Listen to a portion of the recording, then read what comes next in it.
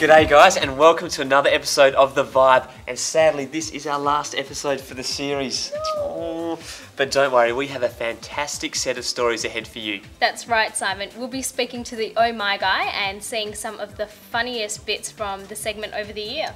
Plus, we're also going to be talking to Drew and Tom, who are a couple of talented artists through Scope Music. Wow, and we catch up with Warwick Church of Christ, who have some fantastic youth events on, Ignite and Pulse.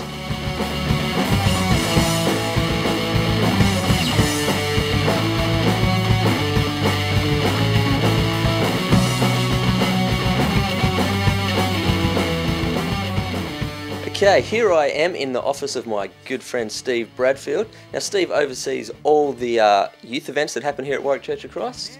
G'day Steve, how you going mate? Not too bad, how are you? Oh yeah, I'm alright. So why don't you just give us a background about what events actually happen at Warwick? Well, on Friday nights we have a youth group called Ignite from 7 till 9 p.m. Run by Azzy Hall and his team, and basically they just go out and do all sorts of things, go out different places, and they get on a bus and, you know, enjoy themselves, do that sort of thing. And then on Sunday nights we have our new Pulse service, and that's fantastic. We have like heaps of youth, and we do all sorts of issues. We talk about all different sorts of youth issues. We have great music, party atmosphere, and yeah, basically we try anything to reach the youth and talk on their related issues. But and then we have on a Thursday night we have Whiz Kids, and that's for primary age kids, and we have like programs, games, activities, Bible stories, and that's fantastic. That's firing along really well. And we also have basketball as a big thing in our church, sports ministry, Sports and Leisure, run by Mandy Harley, and she's doing a great job there with about 13 teams at the moment, so sports is quite a big thing. And then we also have something called Servant Evangelism, which is teams of youth and older people as well going out to the community doing free community service projects like backyard blitzes. We've given thousands of cans of free drinks away. We just recently, last week, went to the skate park and gave out free drinks, and it's basically just to show Christ's love in a practical way. So we're trying to get the youth to really be proactive with their faith and get out there, not just talk about it. So I guess it's, and yeah, and there's also things like small groups we have there, and which we call Excels, and yeah, they're going really well as well, so it's good.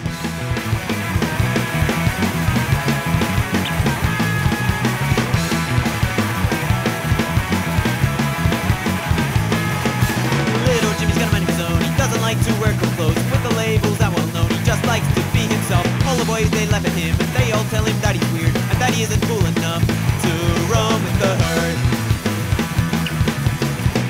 But Jimmy ain't no sheep, and God loves him that way. He's not a creep, he just has courage to say, I am who I am, and what you say means nothing. It's God who judges in the end.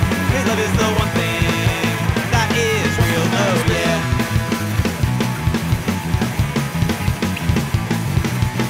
Now Jimmy has a girl, and she knows the Lord as well. She's no try-hard teeny bopper, wearing Spice Girl shoes. Boys, they say she's ugly.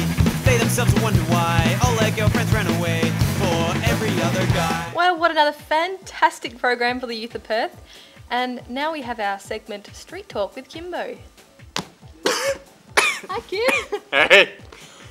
Hey, what are you wearing? Actually, this is some of the costumes that Jesus' followers used to wear, you know, back in the olden days. We're just trying to get jiggy with it, you know, sort of wear the costume that they wore. Yeah. Okay, well, what's happening with Street Talk this week?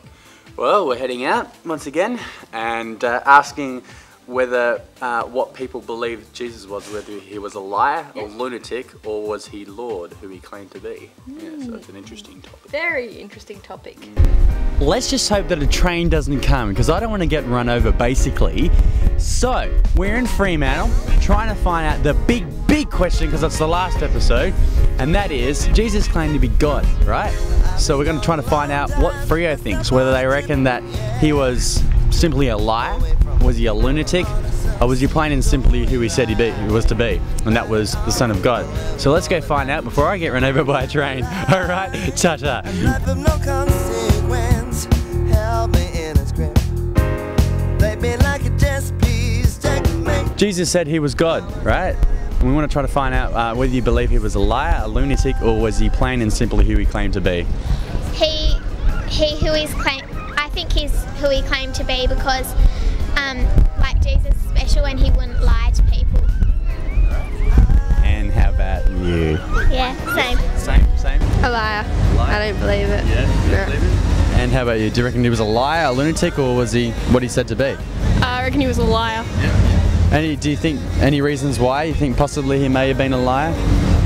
Because, I don't know. Yeah, I just don't really believe it. He's who he's meant to be. Yeah. He speaks the truth. Yeah. He's the man. He's the man. Cool. Okay. We've got 4 guys here, and we have Luca first. What do you think about this issue, mate? I think he was there. I think he was a bit of a lunatic, and most of the stuff was true. Yep. I reckon Jesus was alright. Yeah, he's, I don't know, weirdo sometimes. Yeah, cool. Doesn't matter. He's just another person. People think he's some godly person, but he's just some dude. Yeah. I reckon he was just like one of the leaders today. You know, people follow him, and he was just like a lot of people followed him, still do. Yep. I don't know. He's a leader. He's not bad.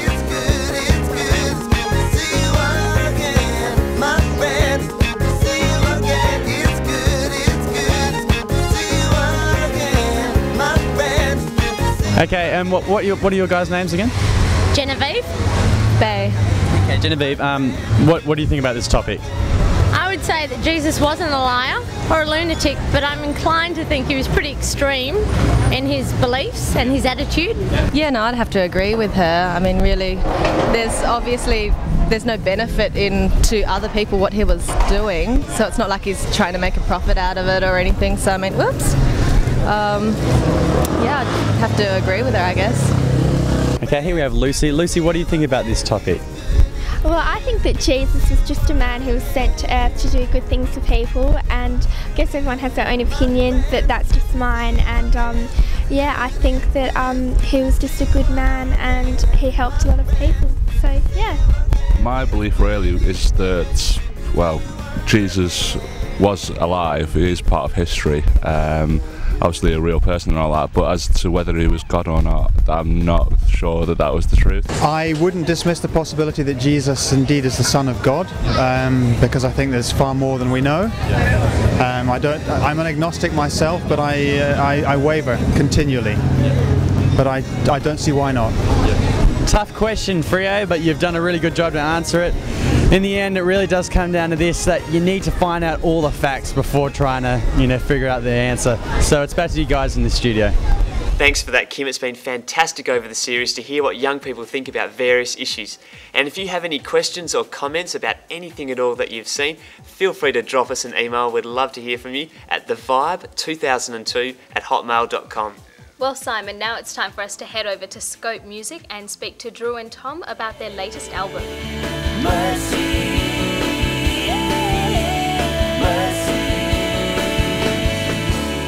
Here we are on a beautiful, lovely, idyllic setting right here on the shores of Lake Munga. Seen a few ducks and things and swans and things, and we happen to have here Drew and Tom, or Tom and Drew, doesn't matter. They're an upcoming band that if you haven't heard of them, you soon will. So firstly guys, what's your full names and where do you come from? My name's Drew Griffith. My name's Tom O'Halloran. We're both from this town. Yeah. And how long have you guys been going for? We've been together about 2 years. 3 years. Maybe 3 now. Goodness me. Time flies. We've known each other for quite a while, I guess. So what's it been like recording your first album? Well, recording the first album with Scope was good. It was we were in the studio for 3 months. It was a long time. We had Paul Mabry producing. He plays drums for the Jive Express, and he's a very talented fella. And so he was there. We just, it was great. I mean, we got to meet a lot of people. We got to play with a lot of people. It's also, recording an album is has its difficulties. You know, it's long hours, and it can be arduous at times, but it's also very rewarding as well. So I guess 3 months was kind of full on. Yep.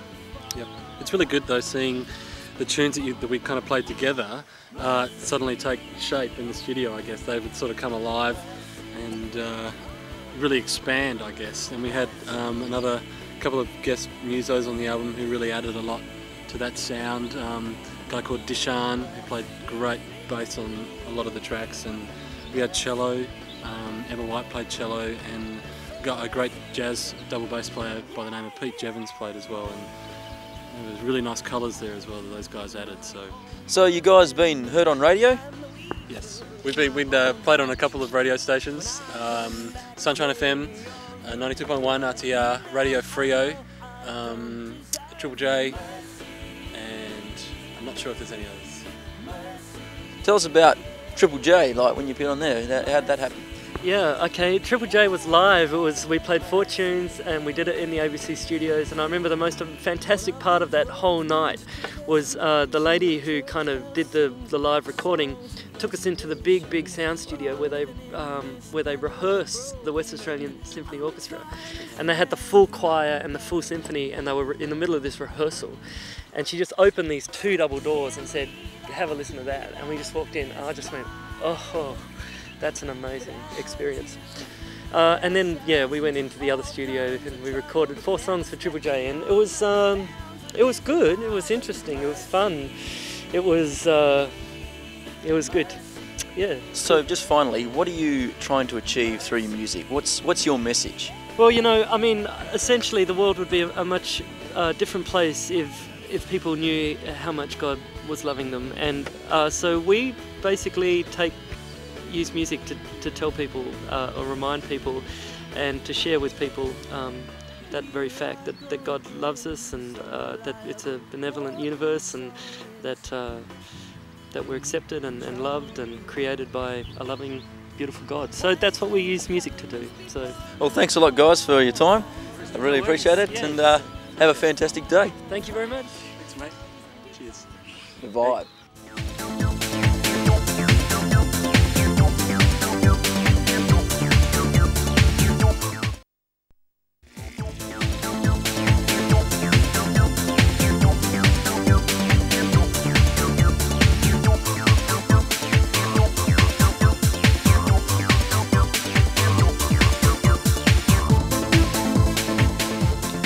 I don't know, guys, they call these chicken in a biscuit, but I don't know how they fit a chicken in this biscuit. Please excuse Simon, and welcome back to The Vibe. Yeah, well, we're going to head down to Rivervale Church and check out and see what the youth do on a Friday night. I still don't get it.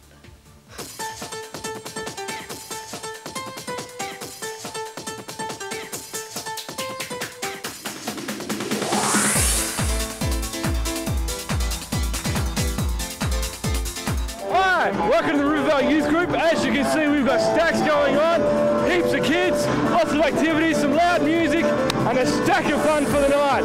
Settle in.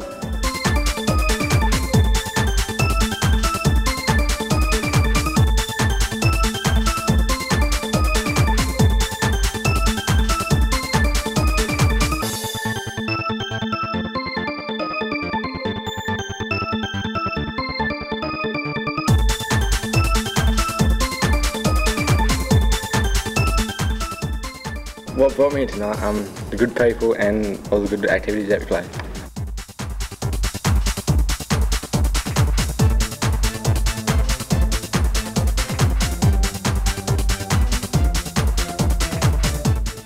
What brings you along to the youth group tonight? To meet new people and the activities and stuff like that. Getting out in the world and seeing who's out there? Yes, pretty much. Excellent, excellent.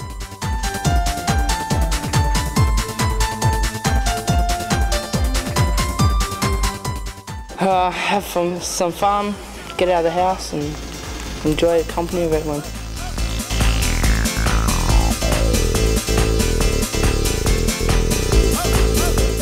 What's your aim, week in, week out, for the youth group, for you specifically? For me specifically, I want to see just a whole heap of new kids come along each week.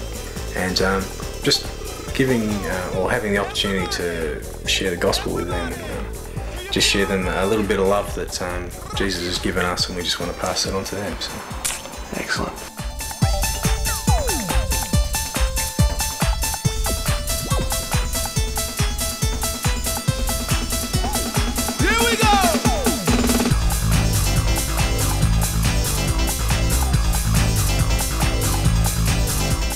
Alright guys, so what are you liking so far about tonight? I reckon it's pretty good music and I really like that stuff, so go Belmont City. Probably better than the skate comp. Go Belmont!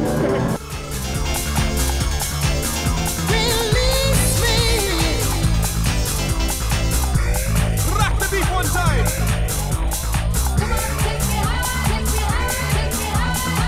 Here is the Groove Generator.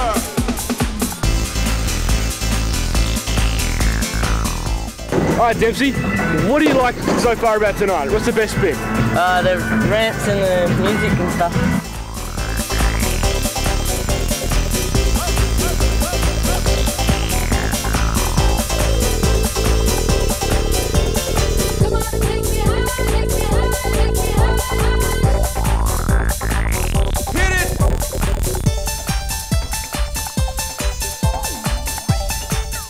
I like the ramps and the music and keeping me entertained.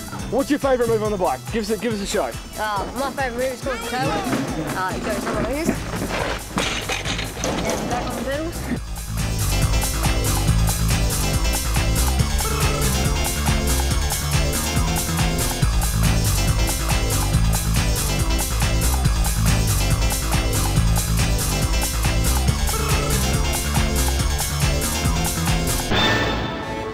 So there you have it, youth group, not as boring as it appears to be. Stacks of fun, heaps of cool people, always a blast.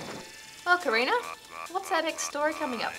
Jen, I recently caught up with the crazy Oh My guy to find out just exactly what goes on in that mixed up brain of his.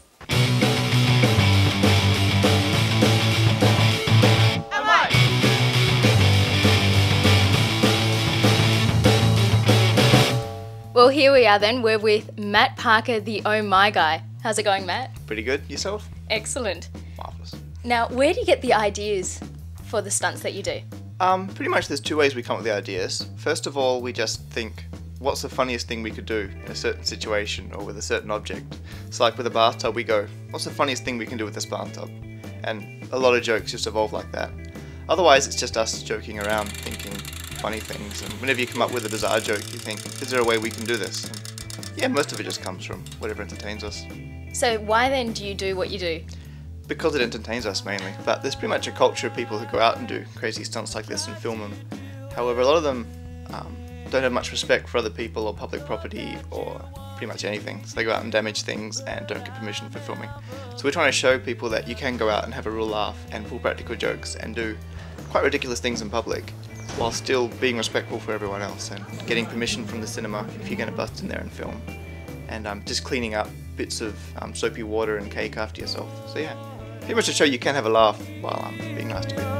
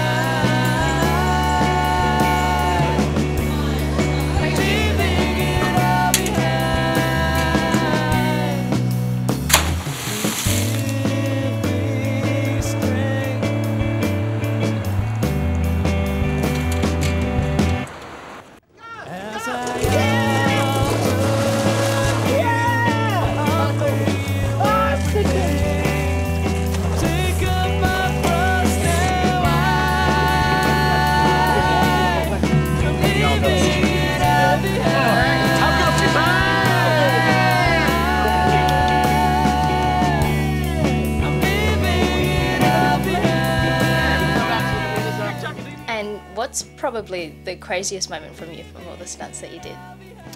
The craziest moment? I think the bathtub counts as the craziest moment. Yeah, because you're half naked in the bathtub in the city. So, but you reach a certain level of weirdness where you're in the bathtub and you're like, it doesn't get any more bizarre than this. So you just go with it. So, but that's definitely the strangest thing we've done. And the most fun? The most fun. I think the running with scissors was the most fun because I didn't have to do anything. I just got to stand back and go, yeah, I think if he ran that way and then turn like that with a giant pair of scissors, that would look quite entertaining. So that was just a laugh, yeah. Okay. 1, 2.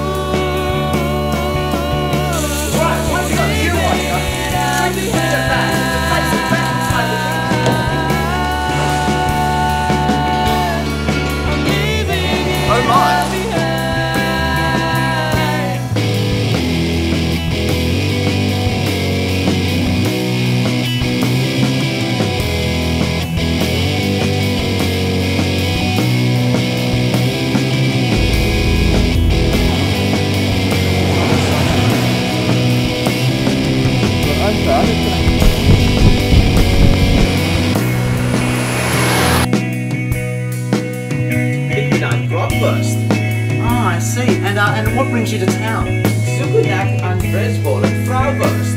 Ah, I see.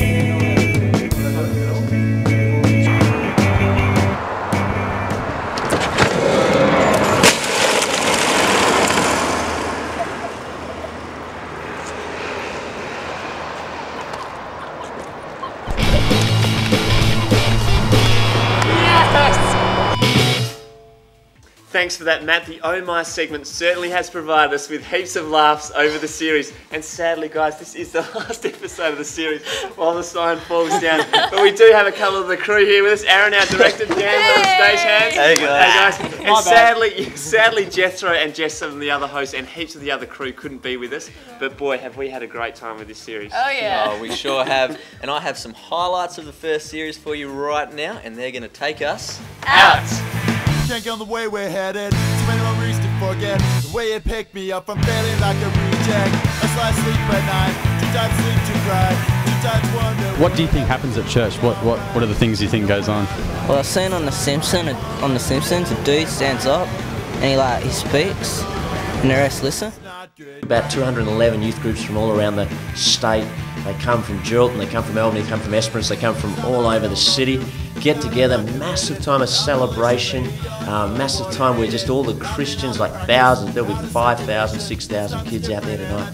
They get together, they have a huge time praising, worshipping. That's number one for me. You know, my walk with God is my most important aspect of my life. So that's obviously going to come through, I hope, with my music. I came to the shed the first day that it started, and I watched it grow, and it's just awesome to see what God's doing in this house. It's just the best thing that has happened, I think, in the church. The youth here, they're just so on fire for God. It's just unreal.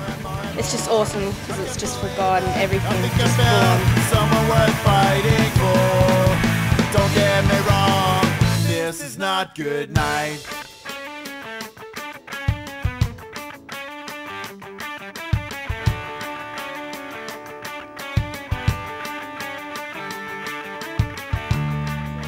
When a couple of guys, they were up to no good. Started making trouble in my neighborhood. I got in one little fight. My mom got scared. She said, "You moving in your uncle and auntie in Bel Air." I whisked for a cab, and when it came near, the license plate was dice, and there was dice in the mirror. If anything, I'd say that this cab was rare, but I said, "Nah, forget it. Yo, home to Bel Air." That camera is so close to my face. Okay, get the access. It's miles. Well, that's about it for today, guys. Thanks for joining in and watching The Vibe. To take us out, we're going to see Jive Express. Action. Well, that just about does it for another episode. Thanks for tuning into The Vibe. Recently, thousands of young people turned up to the Perth Entertainment Centre for a Youth Alive. Don't open your eye! We have Jive Express to take us out. Oh no, I left the hand down. Oh, Simon! I was down the shop the other day and my mum was buying toilet paper and oh my gosh. Yeah! Yeah!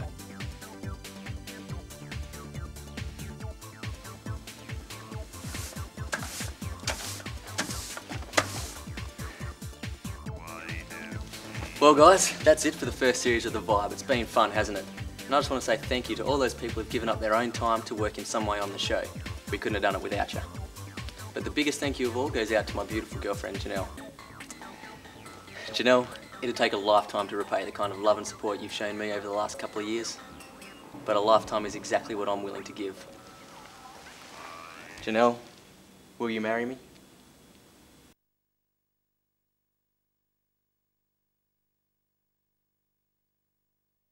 Call CTV Perth soon to find out how you can become a part of this extraordinary do-it-yourself television opportunity.